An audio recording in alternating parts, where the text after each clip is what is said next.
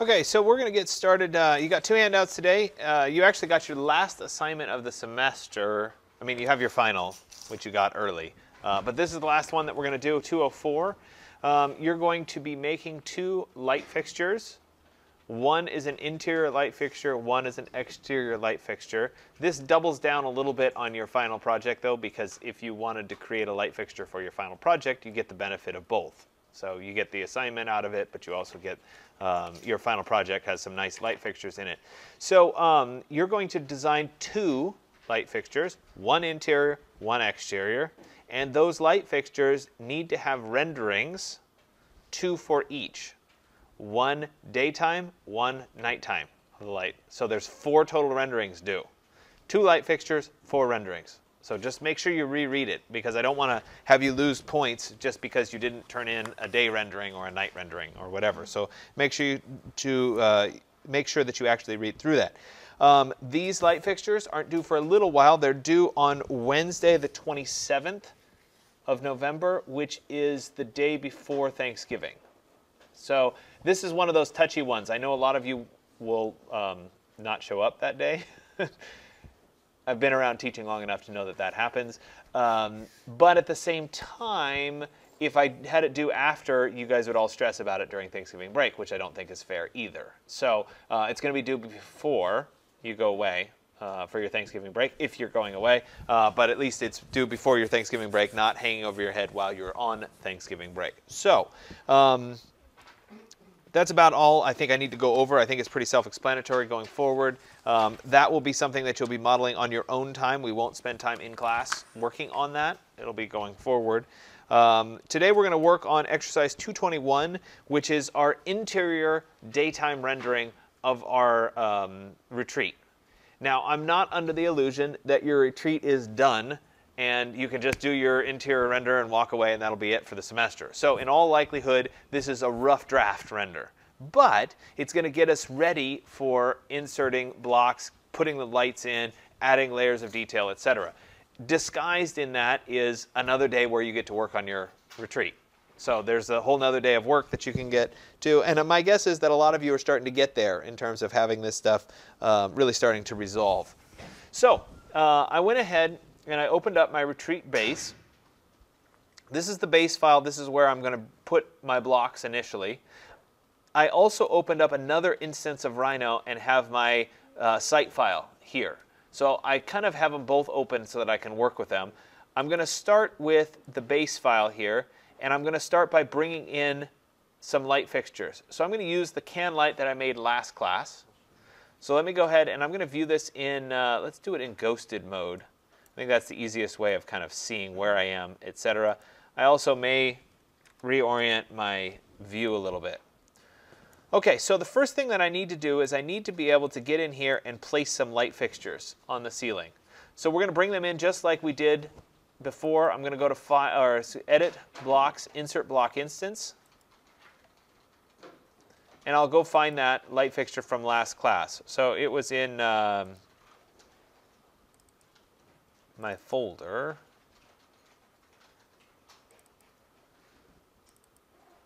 And there was my can light. I'll go ahead and say open. This is going to be a linked reference. We'll go ahead and say OK. One more OK. And I'm going to stick it, I hope, right there in that corner. I'm doing that so that I can snap to it. Now I can flip my view around and look down on it. I could even go as far as switching over into the top view, and I can adjust the placement of it. So let me go ahead and type move, and we'll move it over maybe by 2 feet. And then I'll move it in this direction also by 2 feet. Maybe like that. So it's 2 feet by 2 feet in the inside the room. And that looks pretty good. Now I need to figure out where the rest of my placements are going to be. So I might copy this and say, let's make one more, I don't know, at 4 feet from it. No, let's go 5 feet. There we go. And maybe I'll copy that one again and I'll go 5 feet in this direction. Just trying to provide some general lighting for that room. I'm not quite sold on it. Let's go 4 feet.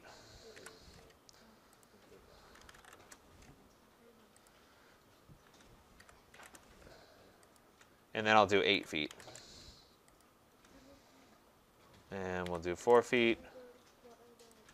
And then 8 feet. And so I've put lights along this perimeter wall. Maybe I need one more over here on the stairs. So let me copy this and we'll go maybe 8 feet over. Something like that.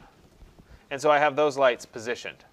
Now that I have all of those lights positioned, I can take those and I can copy them vertically down from one floor to the other.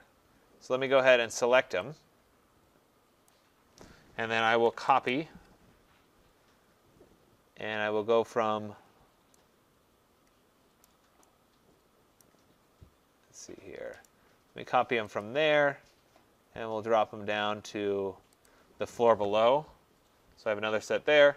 And maybe I even want to put some over in this section over here. And I'm not quite sure of my placement in this section, but we'll drop them something like that. And let me go ahead and delete these two. And then maybe I need to do a little bit more placement. So let's copy. And let's maybe go 6 feet. There we go. We'll delete this one and these two.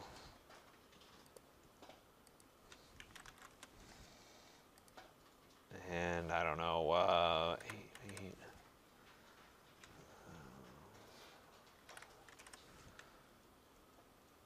we'll do it like that. Sure, why not? So essentially I'm placing where those lights are going to go in my interior. Now you may have other types of light fixtures. I'm just going to do these. We went through light fixtures last class, so this is really just an adaptation of what we did last class. So I've gone ahead and I've put all of these lights in. Notice that I inserted the block once and then I just copied and pasted it.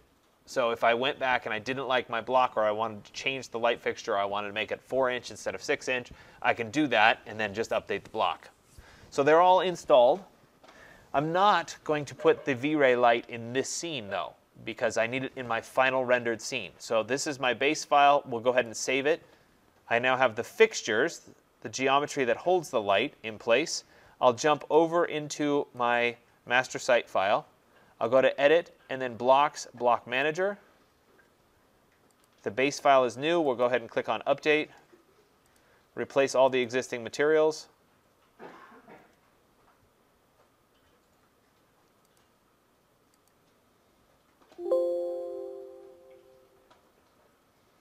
And that's now up to date, which means that if I switch into my ghosted mode again, I'm going to see all those light fixtures that I just placed into the scene. So now I need to set up the actual spotlights to go with them. So I'll start by coming up to my V-Ray toolbar. I'll choose Spotlight. Let's turn on my center snap here, my end, and my quadrant. There we go. There's center. Now my diameter, or my radius, is going to be 1 foot. I'm going to do the standard one here.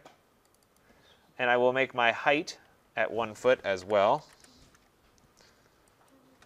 And this is now my V-Ray spotlight.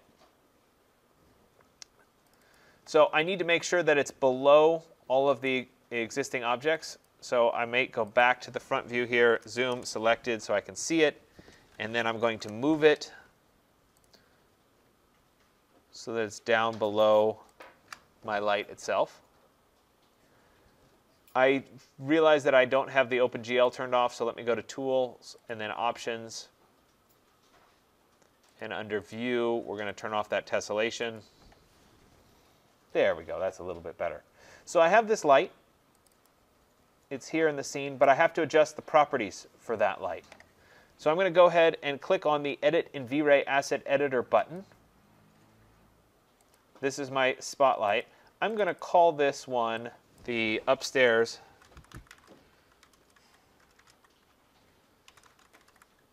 spot, and then I'll let it keep numbering as I make copies of it. So I'm just going to call it upstairs spot for right now. And I need to edit the settings on it. So let me open the drawer to the right here. We'll start with the color and texture. This is going to be 255, 214, and 170, but I have to switch to the 0 to 255 range. So 255, 214, and 170. There we go. That's set. My intensity, I'm going to set it for about 60, and I'm going to change my units to be in watts. And under my decay, I'm going to switch to inverse square. So once I have all of those settings correct, the light theoretically should be okay. I can give myself a test on it, though, by getting into my building and performing a test render. So I can get into my building there, and I can perform a quick test render. I don't know what my current render settings are. I don't remember, so I'm going to go back into my settings. Let me look at my render output. Yeah, it's currently really high, so I'm going to drop this way down. We'll say maybe only like 100. There we go. And then we'll go ahead and do that render. So I don't need a huge render to make sure that the light is working and functioning. It can be pretty blurry. And I can actually already see with the arc on the wall there that it is in fact working. I can see that my spots are glowing the way that they should be. So I'm reasonably happy with it for right now. So we'll go ahead and stop that render. I know enough to know that my light is working. The settings seem about right. Now it's time to go ahead and copy that light to the rest of the lights that I have in the scene. So I set it up once, and then I'm going to copy it. And we're going to copy from the center, I hope. There it is, center. And we'll snap to the rest of these centers. I might need to turn off my other snaps so that I'm only snapping to the center.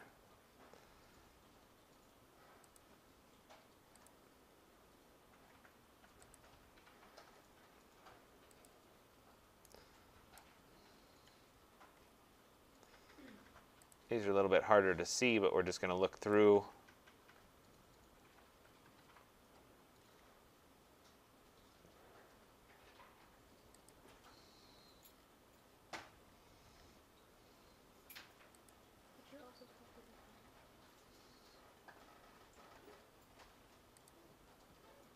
And I still have the ones that are over here.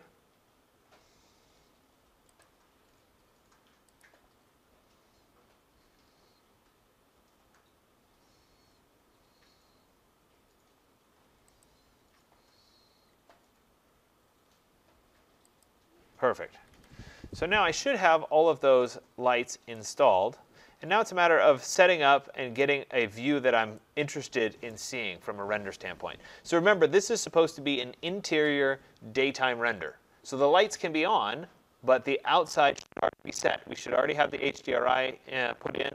We should already have the sun set. Those were set up 2 classes ago in exercise, what was it, 119. So you should have that already set up, so I'm assuming for right now that it will be. Next class we'll change it to a night setting. But now I need to set up my view for the inside. So currently, object selected, if I look over here at my properties, my lens length on my camera is at 28, which is great for an exterior render, but it's not quite as good for an interior render.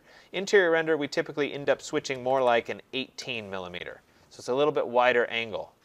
So I can move myself into the space like this and try to set up an interior render. So maybe something like that. But remember, I can also see the camera and see the angle of the camera and make some adjustments to it. And I can do that by clicking this little triangle down here, going to set camera, and then show camera. Now nothing happens in this view, but if I look at it in any of the other views, there you go, I see this little camera icon that represents the camera view. It's easiest to see it in the top view, but it is in these side views. If you want to see it in 3D, I'll switch this view over into a perspective view just so that hopefully you'll be able to see it.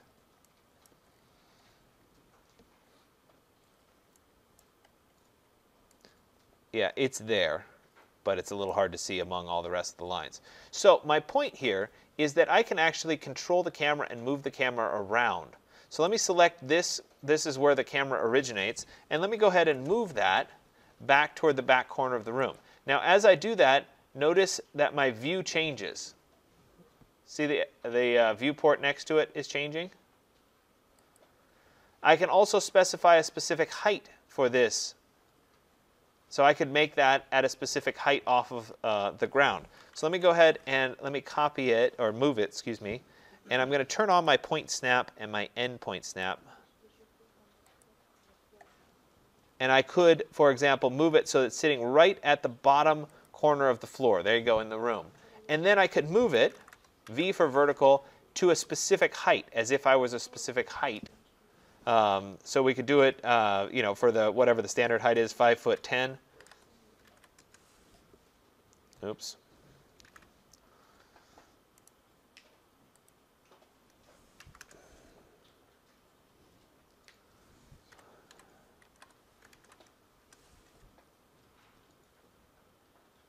Not quite sure why it's not.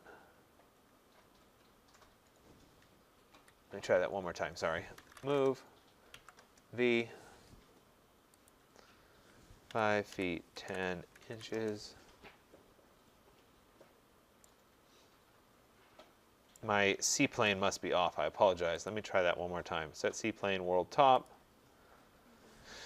Move, V for vertical, oops.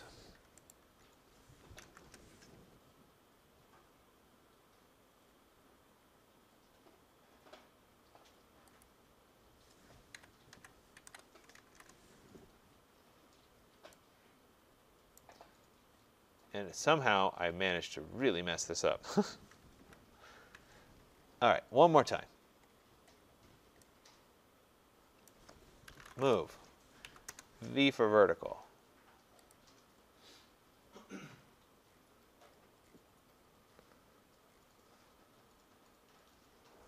Five feet 10 inches. Ah, there's my problem. I'm in millimeters. Whoops.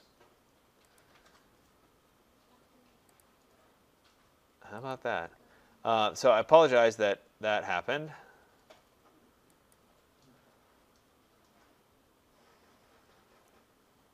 And so I'm going to have to reset this whole view.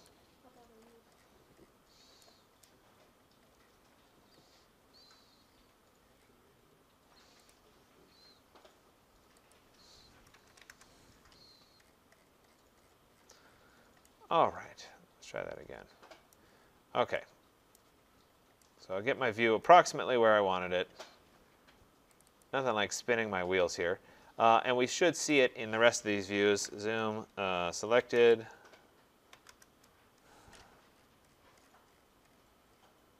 Oh.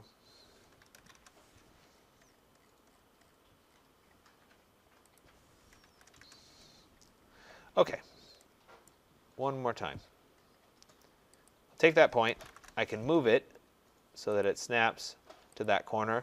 Then I should be able to move V for vertical and actually specify 5 feet 10 inches. And there you go. Now it's at 5'10". But I can also move it away from the wall slightly. So I can go back to my top view here. I can move it so that it's outside of the wall just a little bit. And so essentially I've set up my view so that it would be as if I was standing in the corner of this particular room and could then take this particular render. I'm going to save that now that I have it set up. I could go to set camera and then, set view, named views. And let's call this one interior render 1.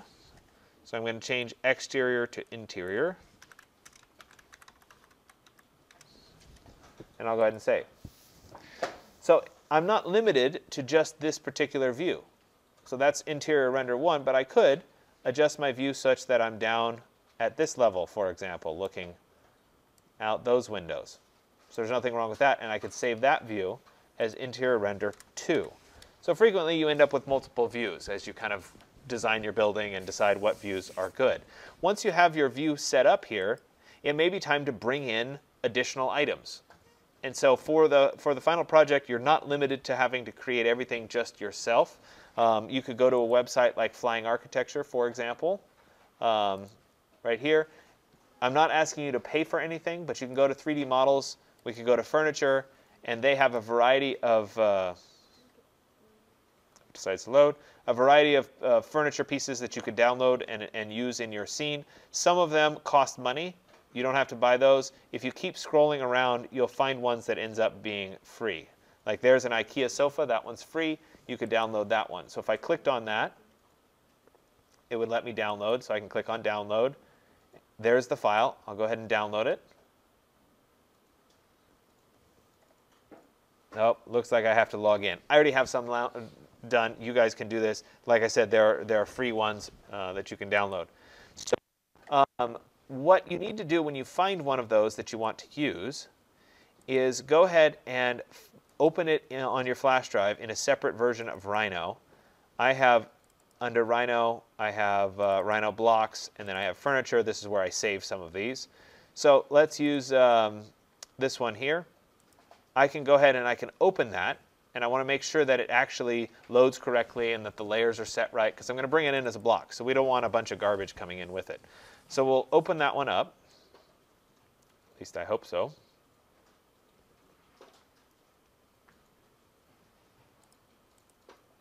And we'll deal with a few of those unsupported V-Ray materials.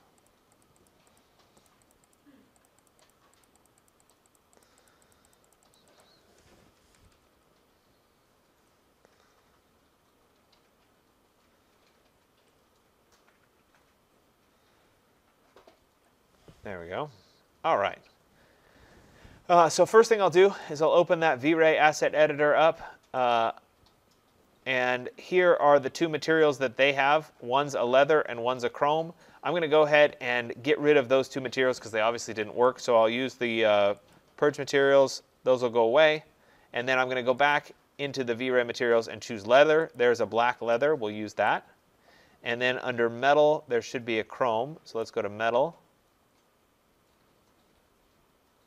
And there's chrome polished. We'll use that one. So I have both of those pieces. Now I need to look at my layers and make sure I assign correctly. They have one layer for sofa, no sublayers. Let me give myself a sublayer for frame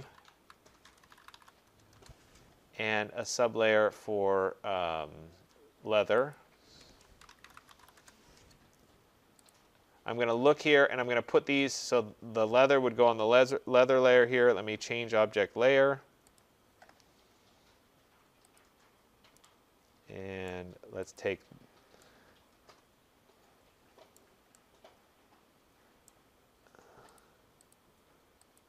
all right. Sorry, I'm looking through this. I think this is part of the leather, so I'm going to change that to the leather layer here. Change object layer. And they may have made this a group, so I'm going to ungroup it. Yes, so I can select this, and I'm going to put that down on the leather layer as well. And then the rest of this is going to go on the frame layer, like that. And now I have my sofa with the leather texture applied and the chrome applied. Now in all reality, I probably should go through and I should view this in rendered mode, and I should look through at the texture mapping and make sure the texture mapping was applied correctly. I'm not going to do that right now, but you guys can go and do that for you. Oh, I didn't actually apply the materials yet. We go into V-Ray Asset Editor. Let me right-click on Chrome and say Apply Material to Layer. It's going to go on the frame. Leather here, right-click, Apply Material to Layer, and it's going to go on the leather layer. There we go. I'm not quite sure why it's a purple leather here, but such is life. We're going to go with it. I'm going to go ahead and save this. So I'll go to File and then Save. And that's fine.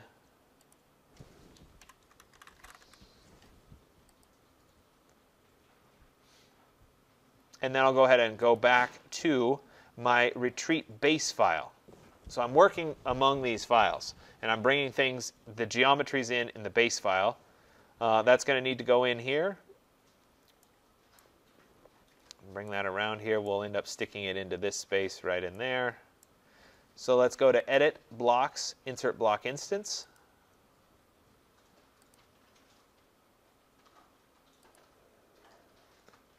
And this was on my flash drive in my, Rhino Blocks folder.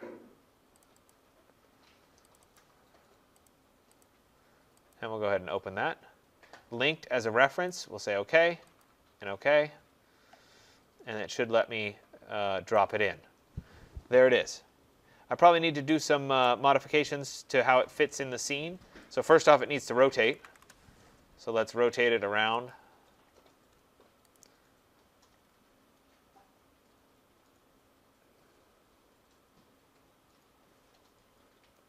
There we go. And then we'll move it so that it's sitting more up against the wall, about like that. And then I'll go ahead and save it. So I'll go to File and then Save. The geometry is in the scene. I'll jump back to my master site. This is where I go to Edit, Blocks, Block Manager. And I'll go ahead and update that file. And this time,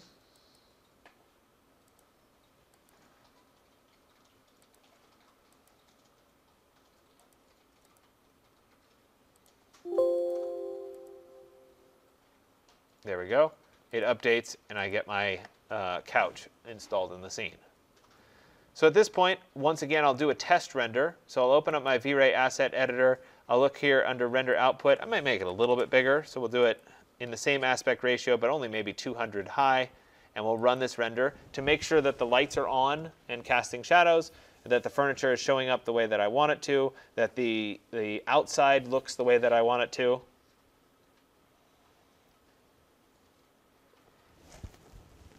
And it's looking reasonable for this first interior day render. So for today, I want you to work on continuing your model. That's obviously first and foremost. You need to keep working on it. But 2, try to get some lights installed and perform an interior day render in your master site file. That's where those lights are going to go, and that's where you're going to perform that render. So at the end of the day, you should have a render. I may ask you for more renders than that, but I'm okay with just one JPEG of it. This is, again, based on time. So if you don't have a lot of time, you can do a small one, even though it's a little blurry, because you still get a good idea that things are working and your lights are installed, etc. It's important to start wrapping up your design work and getting this model built, because we're going to move into the night render. It'll be an interior night render next Wednesday, because we don't have class on Monday. It's a holiday. And then the following Monday will be an interior or an exterior night render. And then we're basically through all the pieces of the final except the line drawings. And then we'll from there move into the line drawings. Okay? So we're just going to kind of keep pushing hard forward to get to some quality end product. Okay, I'm going to let you guys go ahead and start working. Let me know if you have any questions.